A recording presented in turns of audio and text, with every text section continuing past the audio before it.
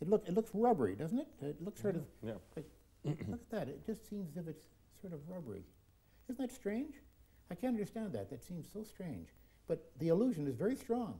You'd think that this strong stainless spool was actually getting flexible. I'll just hold it in my hands like this. Watch how strong that effect is. Look at this. Oh, look, look. Oh, Luke. As someone who does this trick frequently says, Luke. It's going. Luke. That's astonishing. Hold your hand out, if you would, please. And just, oh, look at that. It falls in two pieces. Yeah. Well, you can have that the inox is not that strong. Oh, but I ended up down here. I'm very sorry. Thank you very much. Yes, the demonstration.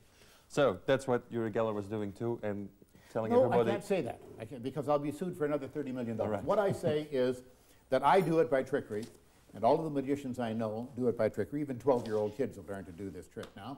And this is a trick. There's no question of it. It is a simple sleight-of-hand trick. When Mr. Geller does it, he says he does it with divine power. And I can tell him one thing. Mr. Geller, if you're doing it by divine power, you're doing it the hard way, because it's much easier this way. Yeah. Now, what can we do against these false beliefs? People that just fall into these traps. And education. That's the secret of the whole thing. I find, particularly in America, the state of education is very, very poor. That's why it's rather refreshing to come here to Europe, because the standards are much higher. Kids are getting out of high school that can barely read and write. And the old joke is that I got this certificate for graduating from high school. Mom, what does it say? Really, it's almost that bad. The standards of education are so poor that basic things are not taught them. Kids aren't taught how to think critically. They aren't taught how to examine evidence and come to a conclusion from the evidence. They believe everything they find in the sensational newspapers, and the media is largely to blame for that misinformation. Yeah. Talking about money, we were just talking about money. You've got a prize yes, also. I rather do.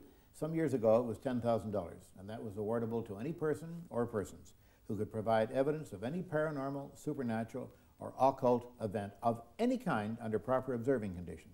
Well, last October 25th, I went on email, and I suggested to my fans out there, why don't you pledge $1,000? Don't send me the money, just send me a pledge, a formal, written, signed pledge, saying that if and when I have to pay my $10,000, you'll add $1,000 to it.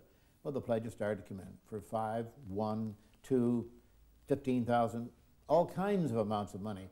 And finally, we got them all collected here in a book, which is appropriately, it's called the 2000 Club, because we think by the year 2000 we can disband it. And this is the pledges in here. There are $520,000 in pledges in this book. And this prize is available to any psychic who wants to come along, do the thing that he or she says they can do under proper observing conditions with enough of a database so that it can be established, and they collect this prize. Why aren't the psychics knocking at the door right this minute trying to collect a $500,000 prize? I think the reason is that they know very well they haven't got the powers and can't prove them. Mm-hmm. How do you personally respond when somebody asks you what zodiac sign you are? I say that, I ask first of all, what does it mean to be born under any particular sign of the zodiac? Most people don't know. What it really means is that the sun is in that sign of the zodiac at the moment that you're born. Now, the sign of the zodiac doesn't agree with the astronomical sign, that is the astronomical constellation, because they're all off. Virgo is a very large constellation, but they've given a much smaller section of the sky, 1/12. And Libra is very small, but they've widened that many times over to give it a wider section, so it has no basis in reality, even as far as the mythical constellations are concerned. But since the thing called precession of the equinoxes, it turns out that I, born August the 7th, actually the sun is in the sign Cancer on August the 7th every year now, because the sky has altered. It's moved ahead a wee bit every year that goes by. They didn't know about that when they made up the rules. So if you're born in any particular sign, particularly in the first half of it, you're probably born in the sign before and you didn't even know it. So astrology has no basis in fact whatsoever, and it simply doesn't work as a science or even as a mythology. Mm-hmm. Right. How you've been debunking psychic healers too? Mm-hmm. Oh yes, so rather what's effectively. your experience with these? Well, the psychic healers, they claim by striking on the forehead and Jesus has healed you and whatnot. We followed up on 104 cases from my book, The Faith Healers, and we found out that out of 104, 0 had been healed because they only belonged to 3 classes. People who never had the disease in the first place because they had no medical records that showed they had the disease. They just chose to believe it, so they didn't have the disease. Second group was people who still had the disease they thought they'd been healed of. And the third group was people who had already died from it by the time I got around to investigate them. That last group is not very happy to know about, but nonetheless it's there. Faith healing simply doesn't work. And I think we've established it in not only those 104 tests, but many other tests. I've thrown open my prize of $500,000 to any faith healer who can show that as a result of his or her intervention that a disease was healed. None of them have come to pick me up on it. Isn't this the most tragic chapter in the paranormal? Because Of all these course it people is. are really ill and they are just... That's right.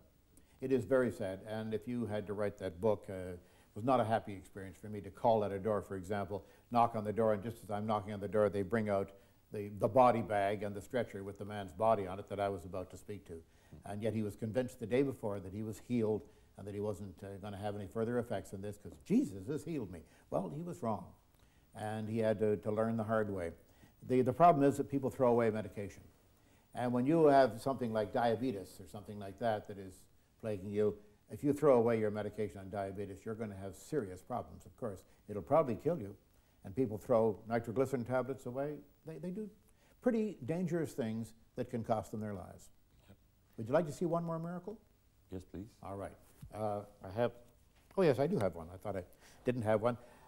This is an example of what we call psychokinesis. This is supposed to be mind control, okay? Mind control over Moving an object. objects without touching them. That's right. Now, I'm going to ask you if you'll do this for me, and it may be difficult if you've never done it before, but I want you to concentrate on it, all right? I'm just going to take this, it's a Bic pen, a stick pen, all right? I'm going to balance it on the edge of the table, then I'm going to turn away. And I want you to imagine that with your mind, you're pressing down on this end of the pen as it sticks over the table, all right? Now, I just want you to concentrate on that. You imagine that you're pressing down on the white end of the pen now with your mind. Press on it, press on it.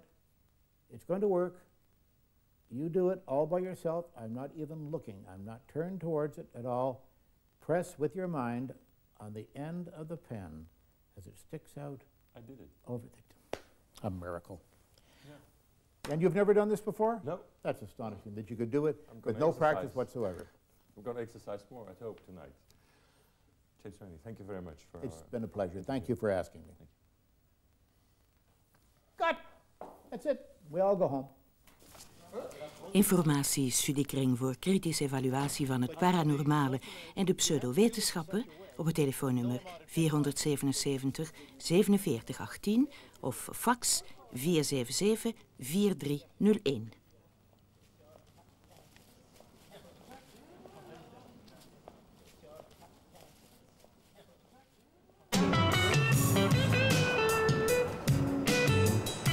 Meneer, mevrouw, waar gaat de bus naartoe? Waar gaat de bus naartoe?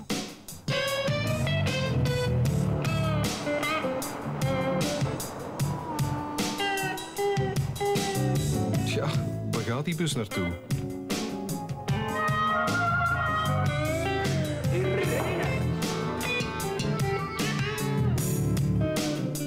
Cultuur kent veel gezichten.